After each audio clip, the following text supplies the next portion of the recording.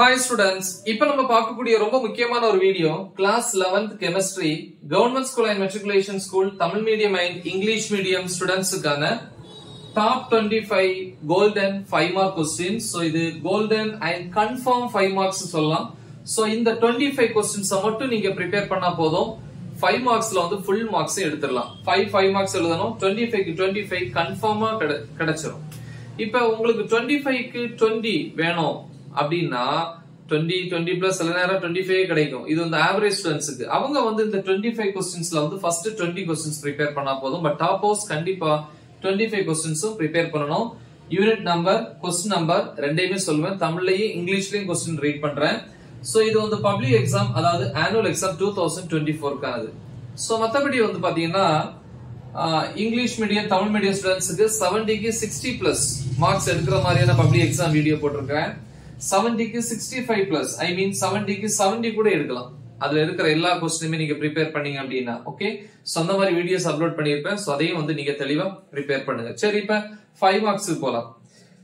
First 5 mark பாத்தீங்கன்னா அதுல first 5 மார்க்ல ரெண்டு பார்ட் இருக்கு. First part state policy exclusion principle, தமிழ்ல பவுலி தவிர்க்கை தத்துவம். சோ இது வந்து unit 2ல question number 31.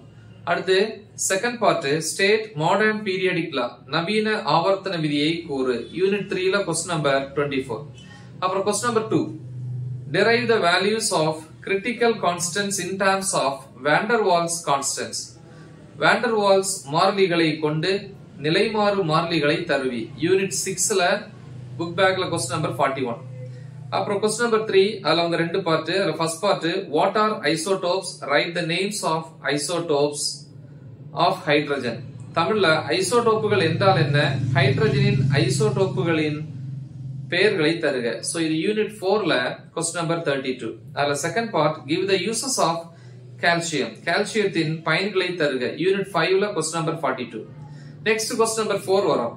state the various statements of second law of thermodynamics, வெப்ப இயக்கவியலின் இரண்டாம் விதியின் பல்வேறு கூற்றுகளை கூறுக, யூனிட் 7ல क्वेश्चन நம்பர் 45. அடுத்து क्वेश्चन நம்பர் 5 அதுல ரெண்டு part. First one state law of mass action, நிறை தாக்க விதியை கூறுக, யூனிட் 8 क्वेश्चन நம்பர் 34.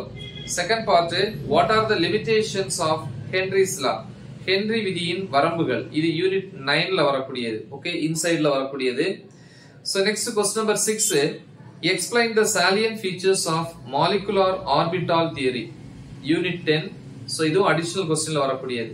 ஓகே, தமிழ்ல மூலக்கூறு ஆர்பிட்டால் கொள்கையின் முக்கிய அம்சங்களை விவரி. நெக்ஸ்ட் क्वेश्चन நம்பர் 7 அதுல ரெண்டு part. give any three characteristics of organic compounds, கரிம சேர்மங்களின் பொது பண்புகள் ஏதேனும் மூன்றினை எழுதுக, யூனிட் 11ல புக் பேக்ல क्वेश्चन நம்பர் 31.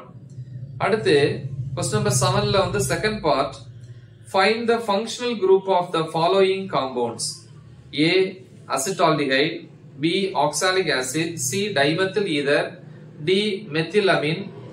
ஓகே, தமிழ்ல பின்வரும் சேர்மங்களில் உள்ள வினை செயல் தொகுதியினை கண்டறிக, A அசிட்டால்டிஹைடு, B ஆக்சாலிக் அமிலம், C டைமெத்தில் ஈதர், D வந்து மெத்திலமீன். சோ இது யூனிட் 11ல புக் பேக்ல 34 क्वेश्चन நம்பர்.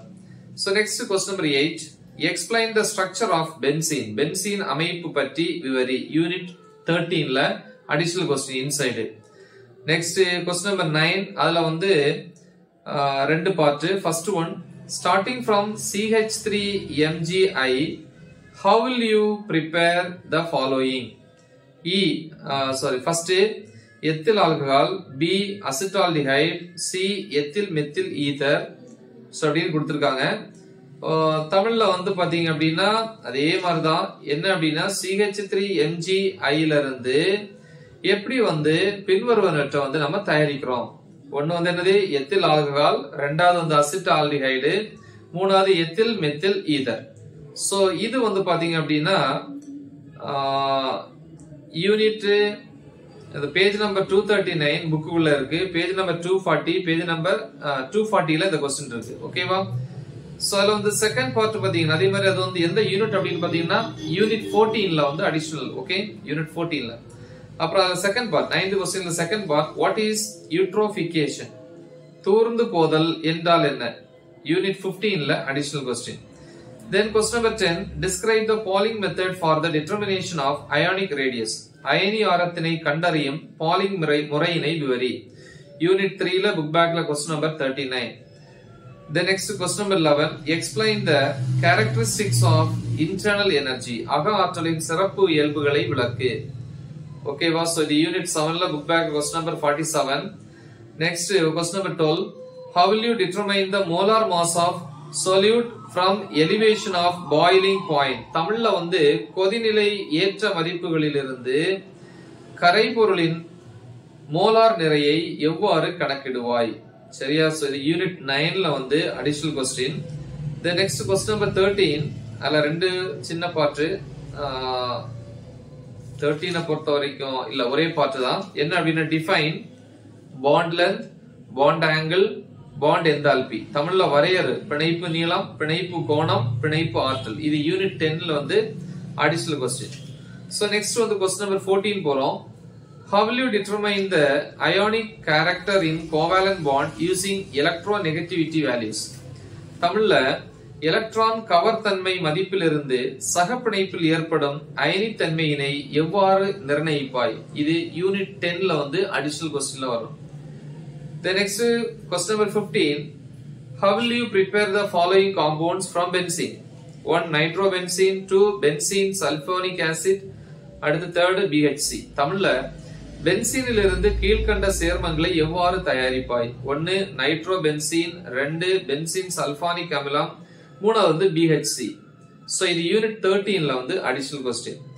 Next வந்து 16th question, give the IUPAC name of following compounds. அதாவது வந்து பின்வரும் சேர்மங்களுக்கான IUPAC பெயர்கள். So இதெல்லாம் பாருங்க. 1 CH3 CH CH3 CH Br CH3, அதே மாதிரி CH3O CH3 CH3 CH2 CHOH CHO CH2 CH CH, okay, single bond, okay, இங்க double bond CH2 CH3 single bond C triple bond C CH Cl CH3. so இந்த IUPAC பெயர்களை வந்து கேக்குறாங்க. so இதுல 5 இருக்கு இல்லையா? okay, so next question number 17 வரோம். how many orbitals are possible for small n is equal to 4? then one more thing, இந்த question சொன்னேன் இல்லையா? so இது வந்து யூனிட் 11 ல வந்து book bag ல 38. okay, anyway question number 17 வந்திருக்கோம். how many orbitals are possible for small n is equal to 4? அதாவது n equal to 4க்கு சாத்தியமான ஆர்பிட்டால்கள். இது யூனிட் 2 ல question number 27 book bag ல. இது 17th question ல first part. இனி 17th question ல second part என்ன தெரியுமா? write electronic configuration and orbital diagram for nitrogen. so இது யூனிட் 10 ல வரக்கூடியது. தமிழ்ல ஹைட்ரஜன் எலக்ட்ரான் அமைப்பு மற்றும் ஆர்பிட்டல் வரைபடம் inside. okay, so next வந்து பாத்தீங்கன்னா question number 18, அதுல first part, what is exchange energy? பரிமாற்ற ஆற்றல் என்றால் என்ன? யூனிட் 2 ல பேஜ் நம்பர் 56 ல இருக்கு. the next second part, note on principal quantum number, முதன்மை குவாண்டம் எண் குறிப்பு வரைக. யூனிட் 2 பேஜ் நம்பர் 44 ல இருக்கு. then question number 19, அதுல ரெண்டு பார்ட். first part வந்து define atomic radius, அணு ஆரம் வரையறு. யூனிட் 3 ல பேஜ் நம்பர் 83 ல. second part, explain diagonal relationship, மூலை விட்ட தொடர்பு விளக்கு. யூனிட் 3 ல book bag ல 4th question. then question number 20, discuss the similarities between beryllium and aluminum. beryllium மற்றும் அலுமினியத்திற்கான ஒத்த தன்மைகளை விளக்கவும் அல்லது விவரிக்கவும். யூனிட் 5 ல வந்து book bag ல 38 question. then question number 21, அதுல ரெண்டு part. first one, state the first law of thermodynamics, வெப்ப இயக்கவியலின் முதல் விதியை கூறு. யூனிட் 7 ல book bag ல question number 26. அதுல second part, what are the conditions for the spontaneity process, தன்னிச்சை செயல்முறைகளுக்கான நிபந்தனைகள். யூனிட் 7 ல book bag ல question number 46. then question number 22, அதுல ரெண்டு part. first one, define bond order, பிணைப்பு தரம் வரையறு. யூனிட் 10 ல வந்து book bag ல question number 31 ல first one. then second part, what are the salient features of VB theory, VB கொள்கையின் முக்கிய அம்சங்கள். Unit 10 page number 86. then question number 23, how will you determine the molar mass of a solute from osmotic pressure, சவ்வூடு பரவல் அழுத்தத்திலிருந்து கரைபொருளின் molar நிறையை எவ்வாறு கணக்கிடுவாய்? Unit 9 inside question. Next question number 24. Explain the formation of H2 molecule using MO theory. H2 மூலக்கூறு உருவாதலை மூலக்கூறு orbital அதான் molecular orbital தியரின்னு சொல்லுவோம். மூலக்கூறு orbital கொள்கை மூலம் விளக்குக. Unit 10 additional question. Then question number 25. அதுல ரெண்டு part. First one, homologous series னா என்ன? படிவரிசை சேர்மங்கள் என்றால் என்ன? Unit 11 book bagல question number 33. Second part, give the structure for the following compounds. அதாவது பின்வரும் சேர்மங்களுக்கான வடிவமைப்பை எழுதுக. First one, 3-methyl pentane. ரெண்டாவது 2-methyl propane 2-ol.